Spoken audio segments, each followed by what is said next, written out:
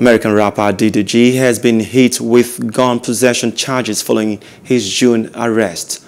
The rapper, whose real name is Daryl Dwayne Granberry Jr., is being charged with misdemeanor charges of 1 count of carrying a loaded weapon, 1 count of carrying a concealed weapon, and 1 count of reckless driving. The gun charges carry a year in prison each, while the reckless driving carries a maximum of 90 days if he is convicted. Hello, hope you enjoyed the news. Please do subscribe to our YouTube channel and don't forget to hit the notification button so you get notified about fresh news updates.